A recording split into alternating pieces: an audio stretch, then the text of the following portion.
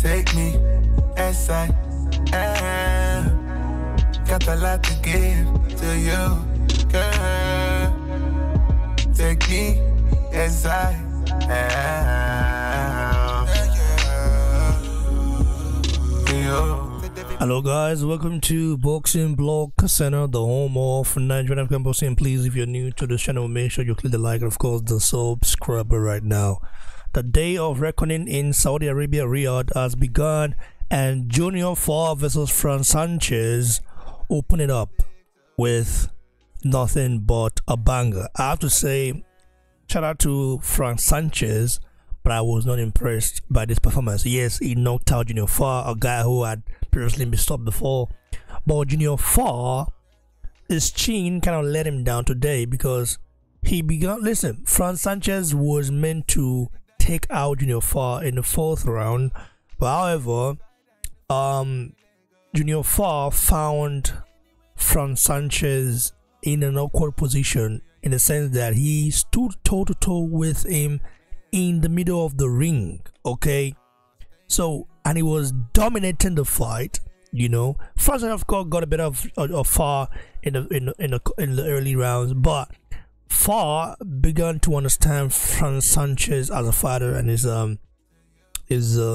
slickiness, you know, his slickness, his corny ways of fighting and stuff like that. And also he threw some illegal punches as well. We remember the Efajagba fight and stuff like that.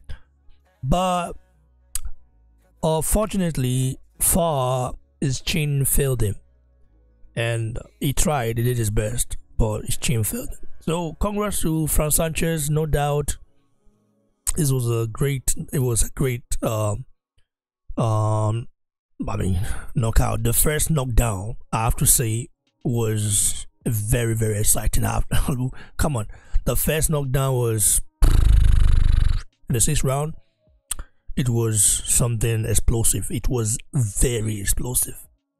But Frank Sanchez began to get tired and he was getting dominated already by Junior 4, or somehow, someway, he found something somewhere. You know, he found something somewhere. Boom, tricked him with a left jab, and then he kind of set the right hand up, and Junior 4 fed that, and that really finished the fight. What do you guys make of this performance by Frank Sanchez? Are you impressed? Frank Sanchez, no doubt, is a Cuban maestro. I would say Cuban maestro for boxer, but I'm still not impressed in terms of, I don't think this guy is a real deal or anything like that. I think he's just lucky. Okay, I would say that he's just lucky. You know, he's lucky because the Ajagba fight, Ajagba wasn't really prepared for Frank Sanchez. Ajagba came after having 2 surgeries. I'm not making any excuse, but it's just fact. Frank Sanchez is a slick boxer, no doubt. As a boxer, he's a pure boxer, but he will easily lose when he meets a guy that of his caliber, skill wise. Just one of those things, guys. Nice performance, explosive knockout. Big ups to Far, Junior 4. He did his best. You know, he now has 2 losses. Yeah, he has 3 losses, but 2 via knockouts. He's been knocked out twice now. Lucas Brown knocked him out in the 1st round. Come on. So it's one of those things you just look at and say, and these we're talking about, and hold washed up Lucas Brown did that to Junior 4. Frank Sanchez, who happens to be the youngest guy, but couldn't do it, couldn't get it done till the 7th round.